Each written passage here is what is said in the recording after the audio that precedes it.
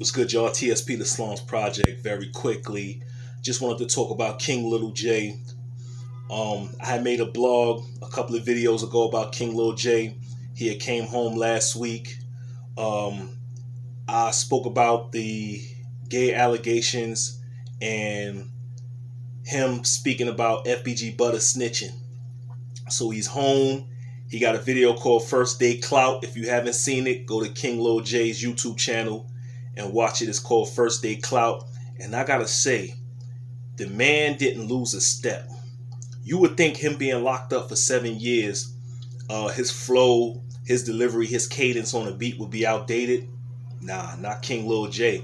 First Day Clout, you hear the lyricism, you hear the flow, you hear the delivery, you hear a lot of nice wordplay. He definitely doing his thing. He jumped on dissing ASAP. I guess he been doing a lot of writing. He had a lot of things going on while he was locked up. He couldn't express himself while he was locked up to the public, to the media. So right now it's like he just venting. He just letting out all that steam on the track, and it sounds dope. The visual is good. It's a fire video. It's called First Day Clout from King Liljay. You could go to his YouTube channel and check it out. This is a reaction to it. I want to hear more music from Liljay. I saw an interview with him on Say Cheese TV, so he's definitely clouted up. He's definitely the clout lord.